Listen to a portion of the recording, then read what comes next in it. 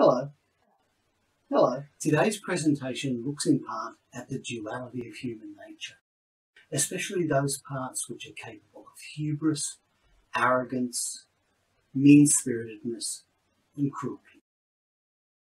Especially those parts which are capable of creating love, generosity of spirit, or great art and beauty. And there are few artists in the classic canon who represent both sides of this duarchy of human nature than today's subject. So, without further ado, Falcons, why do I exist? You exist solely for the purpose of playing second banana in the introduction to this video. Oh, that's a bit bleak. It is what it is. As soon as I turn off that green screen, you're gone. Oh, wasted my life. Look, if it helps, I'll let you do the throw to the video for today. Oh, that's a quantum of solace, I guess. This is the righteous Bojambo, and it's time to talk about Van Morrison.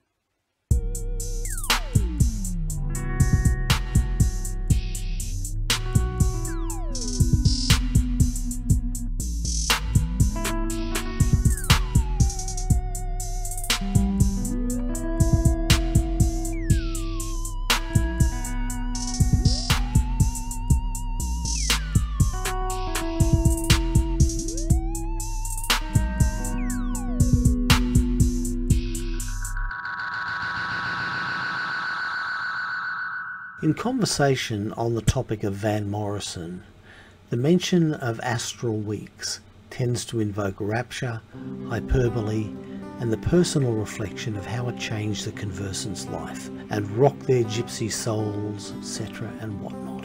Of course, Van's milestone Millstone didn't start out as his universally acclaimed masterpiece. Back in '68, listeners weren't ready for his meditative and loose folk jazz fusion after the rollicking rock of Them's Gloria and the soon-to-be inescapable Brown-Eyed Girl.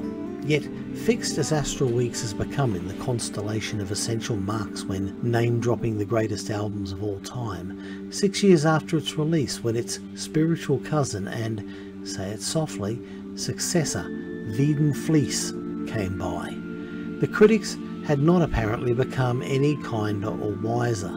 The then arbiter of hipness, noted toilet paper substitute Rolling Stone, led the way when Jim Miller called the record abortive, an aberration, and most directly, pompous tripe.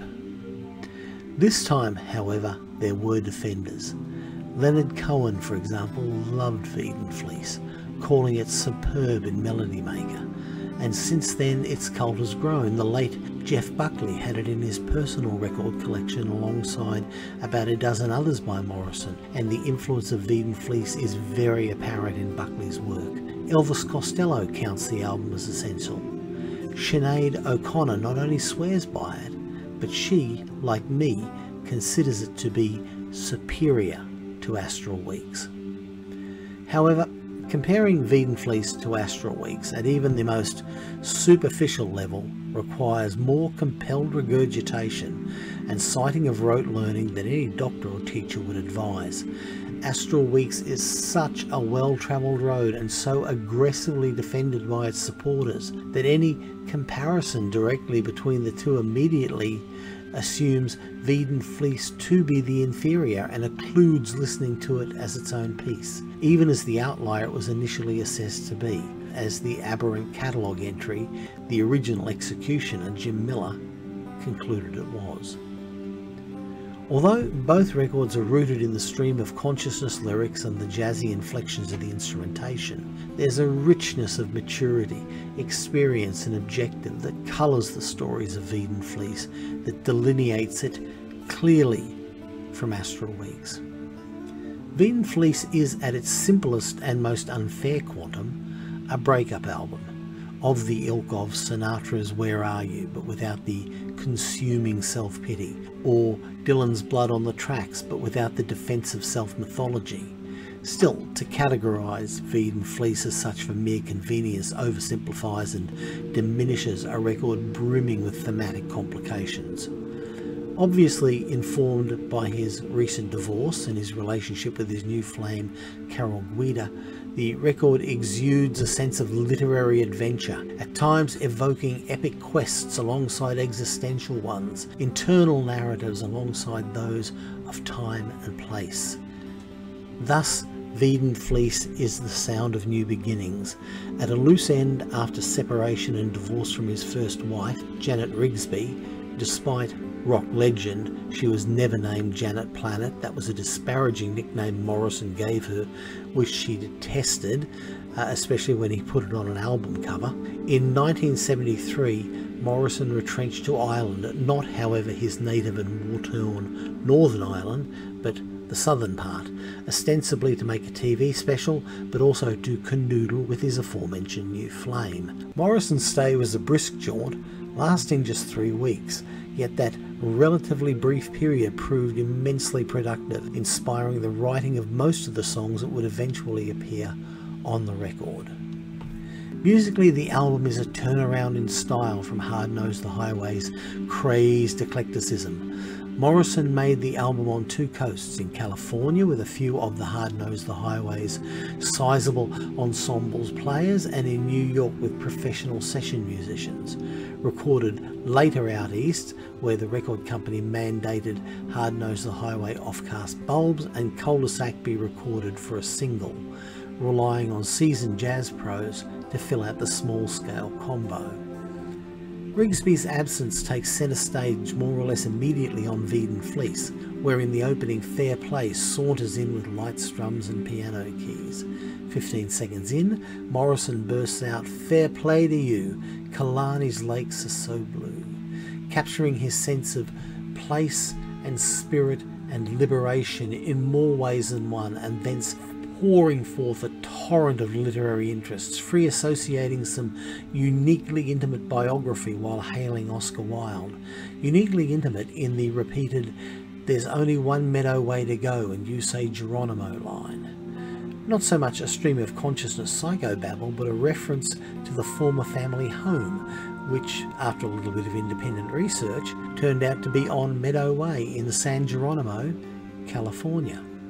There's also Hi-Ho Silver, Tit for Tat, I Love You for That, a wry reference for the night Janet took the only rock star accoutrement Van owned, his silver Mercedes, packed her goodies and Morrison's beloved daughter Shana in it, and left him, not to speak to him again until 1994. Less a cast aside of an old love, it's a spirited but balanced contemplation, a taking of account and a taste of a bewitching liberty. Not so much a Dylan-esque exercise in masking through parables, or Lou Reed's plain-spoken but harrowing emotional breakdown as on Berlin, but a man coming to terms with his emotional shortcomings and growing through it.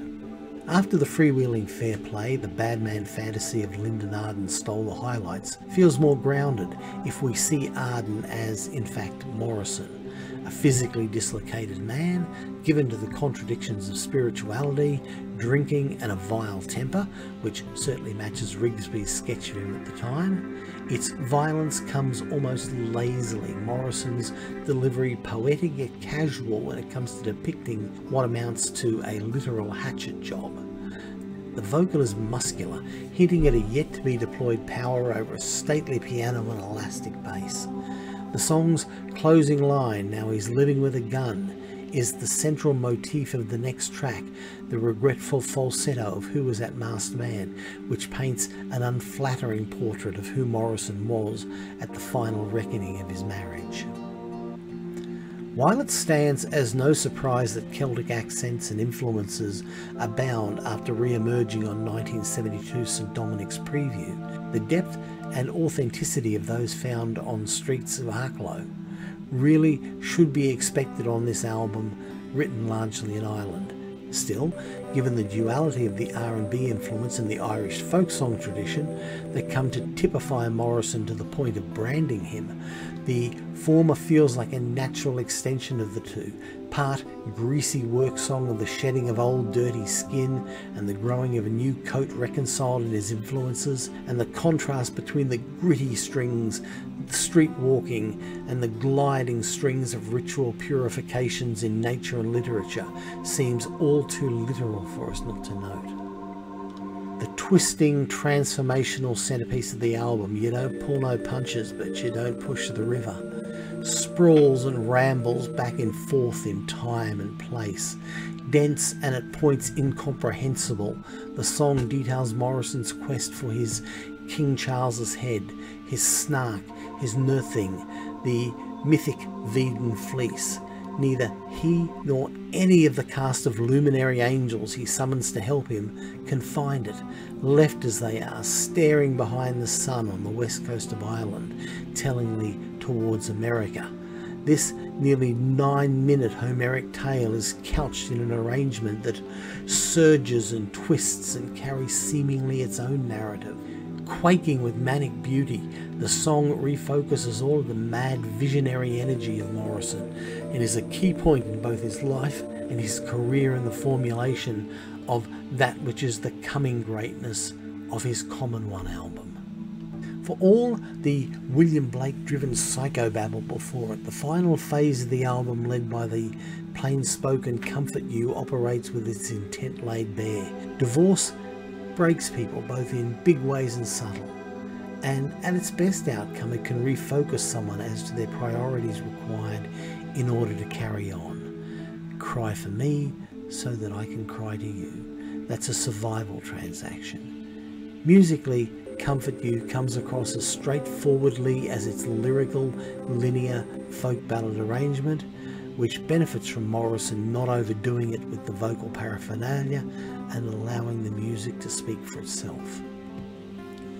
Recorded as they were at the record company man's insistence, the East Coast pair Bulbs and Cul-de-sac definitely glimmer with rock polish. While Bulbs is an enjoyable rocking romp, in part ameliorating the burdens of Who Was That Masked Man, with Morrison cheekily reminding us that it's all showbiz, Cul-de-sac, while equally buffed and polished, is a gorgeous song that fits perfectly with the record as a whole. As opposed to Bulb's urge to go, to fly, to find new frontiers, to cross and stand on Atlantic sand, Cul-de-sac urges the listener to go back to those moments, should they have them, where they can find them, where they can feel the warmth and safety of a true home. The album ends with a neat sense of closure and completion. The brief Come Here My Love sees Morrison's slightly woozy croon communicating some state of rapture and ecstasy and desire to build forth from that, while the lengthier Country Fair is a final meditation on nature, on love's place amongst it, of the difference between spiritual and physical home, and a message to us that even though the Veedon Fleece can't be had, this can. It's a generous way to sign off. Peaking at number 53 on the Billboard charts and gone after 10 weeks, Veedon Fleece has virtually disappeared to but a small cult of followers in the intervening near 50 years. Over 4 major official Van Morrison compilations, only Fair Play makes an appearance on the latest Essential. He did include 4 of the songs in his volume of hand-chosen selected lyrics: Bulbs, Come Here My Love, Comfort You and Cul-de-sac. All songs from the back half of the record, and it's very unlikely even that fans interested enough to buy such a book would have readily known those songs. Cult records are all too often a crooked roulette wheel. Jimmy defavour the cultist. The cultists range from people like me and Sinead, who see this as an artist exercising a perverse prerogative and triumphing, to mere contrarians who can champion the willfully obscure or underappreciated to downright ridiculous extremes. The difference between the former and the latter classes of fans is the former hope that the record outgrows being a cult record, and the latter define their hipster existence by refuting the popular and often worthy for their own self-assessed set of values.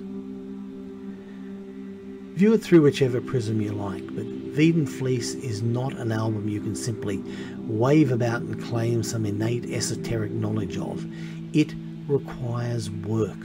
It requires understanding of context, and it requires acceptance that the hero quest is never completed. Van the man never does find the damned Veedon Fleece, but he finds the next best thing. Who knows? Maybe if you join the cult, you'll find it. There's only one way to be sure.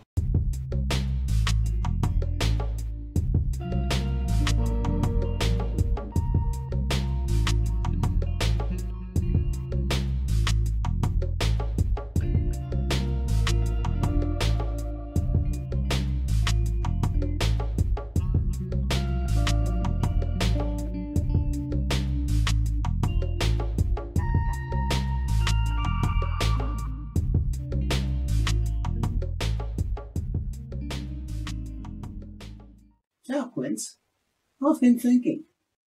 About what? Well, what if I'm the real Foul Quince and you're just the construct of an ontological singularity? What now? Well, if we exist within polycategorical singularities rather than the flat ontological singularity that you're proposing, you may well be the one who disappears when you turn off the green screen. Well, there's only one way to find out.